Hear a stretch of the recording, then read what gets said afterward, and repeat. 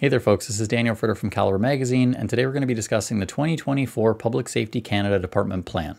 As the name implies, this is a document where public safety basically says what they're going to do for the next fiscal year, and it's already gotten a lot of attention from gun owners, not necessarily because of what it says, but rather a couple notable omissions for the next coming year.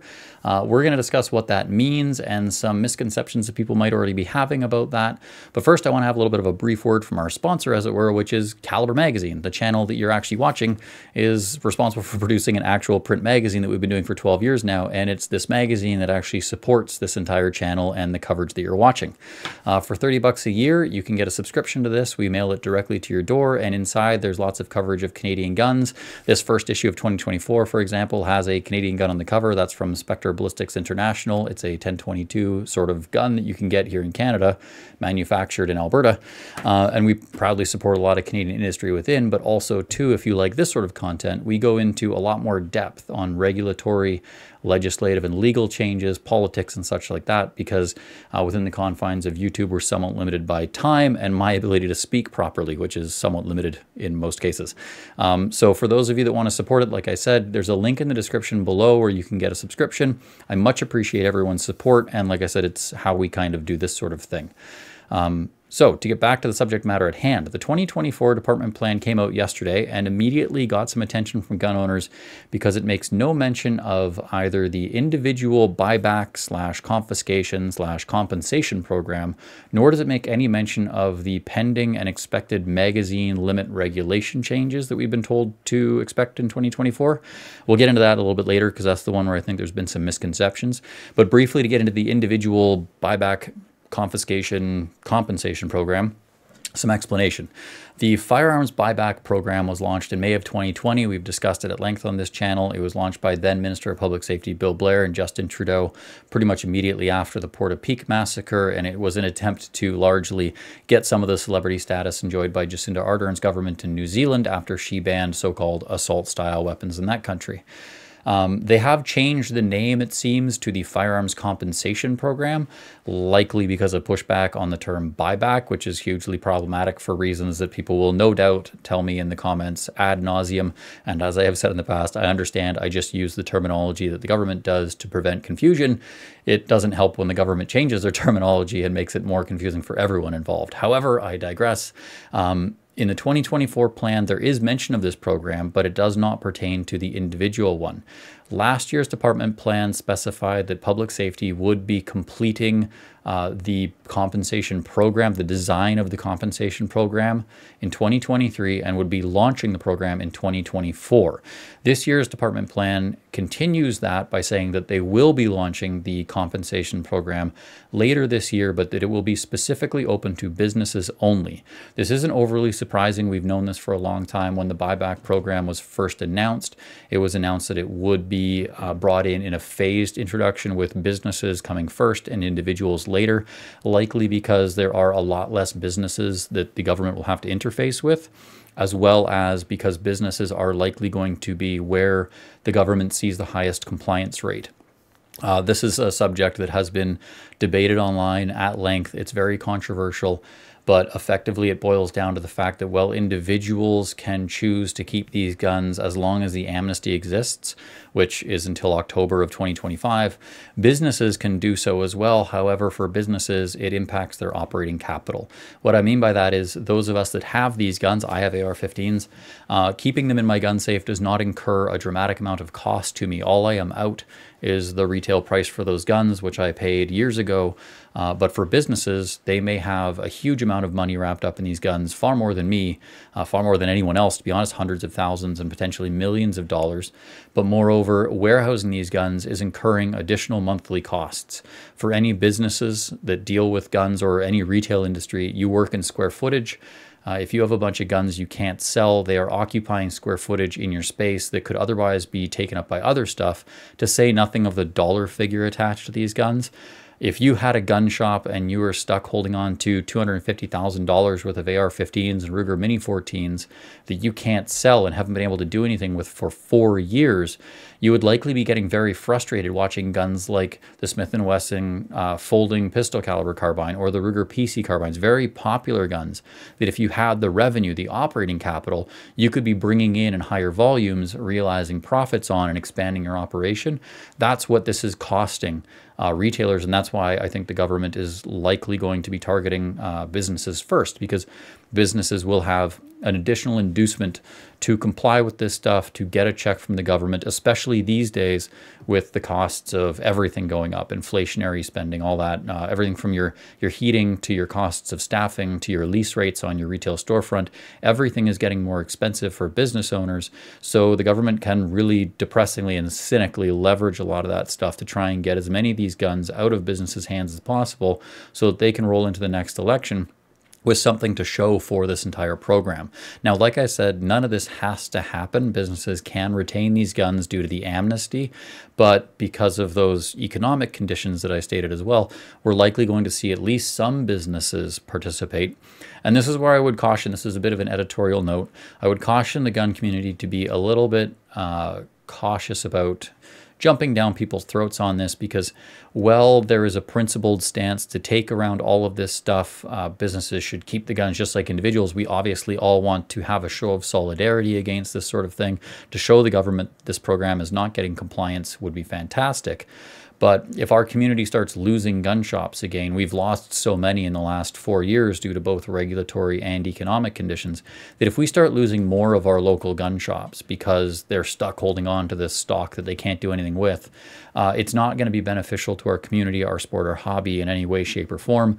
These gun shops, they support our competitions, they sponsor our gun clubs, and they introduce new shooters to these. If you can't get a gun in your local town, you're not going to get new shooters, and especially the guns that we're specifically referring to are oftentimes kept in inventory, or were kept in inventory by some of the gun shops that were some of the most heavily supportive of our shooting community. Not necessarily hunting specific shops that sold fishing rods primarily and a couple, shotguns on the side. These are guns that were sold by gun shops and kind of the brick and mortar shops that are the lifeblood of our community. So keeping those stores open is tremendously important, and that's where I would just say, I'm digressing a bit here more than I want to, but to be a little bit cautious. I know in the past I've seen a lot of gun owners get pretty incensed about the issue of whether or not businesses should participate. I just wanted to kind of throw it out there that the situation, the reality on the ground for businesses is a little bit different. I don't consider myself, in case anyone wants to be, Dan's biased. I'm not. I don't have a stake in this. I don't sell guns. We never have, so it's not an issue for me. But I do correspond with a lot of these folks and can say it is an issue for a lot of them. And I think anyone just has to look through the last 3 years and all of the gun shops that have gone bankrupt in the last few years for evidence that this could be a healthy choice for a lot of gun shops to make. Now, the second thing that's getting a lot of attention in the 2024 departmental plan is the complete omission of any mention of magazine regulation.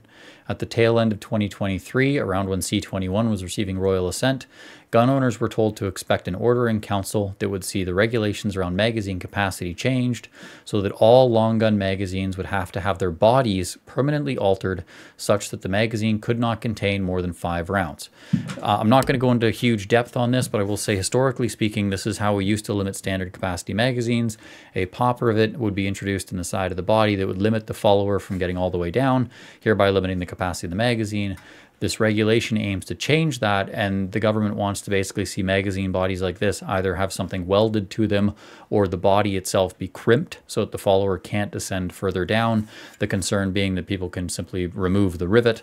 That would be illegal, so people that have licenses don't do it. But this is exactly where we stand with the federal government with regards to gun regulation. But that said, a lot of people are noticing that because there is no mention of magazine regulation within the plan, that perhaps that means the government is sort of taking their foot off the gas. So I reached out to the Minister of Public Safety to see what they had to say on it, and they did actually reply, basically saying, well, not basically, I'll read it verbatim here, saying that departmental plans are expenditure plans for the department. They describe departmental priorities, strategic outcomes, programs, expected results, and associated resource requirements covering a 3-year period. The report is not meant to detail all the initiatives that public safety is pursuing. Public Safety Canada continues to explore options for meeting the Minister of Public Safety's mandate letter commitments on large capacity magazines. Consultations will be undertaken before any regulation is made. More information will be made public in due course. This was in reference specifically to the omission of magazine regulations and asking whether or not that remained a priority for the government for 2024. From that response, I think we can probably surmise that it does remain something that they are still working on, that it will likely be launched in 2024, but because it doesn't represent an expenditure program, there is no required budget for this regulatory change, that it doesn't need to be included in the 2024 departmental plan. This is kind of borne out by the fact that there was no mention of magazine regulation in the 2023 departmental plan either, although this has been something we have known the RCMP and public safety to be working through since about 2020 or 2021 or so. So it's been a long-standing goal for them. That it's not included on the plan does not seem to indicate that it may not come to pass this year. Nothing seems to really be changing in that regard. However, we do now know that there will be consultations introduced before any regulations made. And when they say that, they mean likely formal consultations, which are announced on Public Safety's website, and there's something that we can track. So we will have some indication of when that will be coming, likely beforehand as a result of these consultations. So that's where we stand for the 2024 regulatory plan. The individual buyback, to recap, the individual buyback will not be launching in 2024. The business one likely will, for reasons like I stipulated of getting some sort of compliance rate before the next election comes up. And as mentioned, if anyone's getting concerned, again, the amnesty exists to protect everyone that owns these guns from being charged until October of 2025. So there's no obligation for businesses to participate, but nonetheless, due to economic conditions, some likely will. And with the magazine regulations, although not included on the departmental plan, they probably are still going to be coming out later on this year, but only after we get some indication with consultations. I suspect that those consultations will likely be to sort of steer this away from some of the more problematic situations, with the stipulation that had been previously stated that all long gun magazines would have to be limited to 5. The most obvious problem with that would be lever action rifles, pump action shotguns, anything with a tubular magazine. I think that would be very problematic for the government to get around. But that said, I think everything with a removable magazine is likely to be impacted, and I suspect that they'll use the consultations to steer it in that particular direction. That said, if anyone's looking for additional clarity, there has been a technical briefing on this where it was asked whether or not this would impact, for example, the Lee Enfield, which is a bolt-action rifle that uses a 10-round detachable magazine. The government did stipulate the Lee Enfield was one of the guns that they were looking to capture with the regulation, so it is unlikely to be limited to semi-automatic. It is unlikely to be limited to center fire or brimfire rifles. I think it will be all long guns with detachable magazines will have to be limited to 5. It's going to be a huge problem, but nonetheless, this is all gearing up for the next election. If you want more information on that, check out the previous video where we discuss how a lot of these regulations are likely nothing more than the electioneering process of the Liberal government trying to create wedges in preparation for the next election against Pierre Poilievre. So that's pretty much everything we've got for the 2024 departmental plan. We're looking for more documentation from the government coming out. We'll do more videos as they do. We've actually got a couple of videos planned, including an interview with a senator where we discuss the role of the Senate and the constitutional impacts of the Senate's makeup with regards to potential repealment of these gun bans. So like, comment, subscribe, all that. I will be down there in the comment section replying for as long as I can. And for those of you that, like I said, have subscribed to support what we're doing, thank you so much. Check out the link in the description to our actual print magazine and subscribe there if you want to support more of this. And I'll see you guys in the next one. Thanks.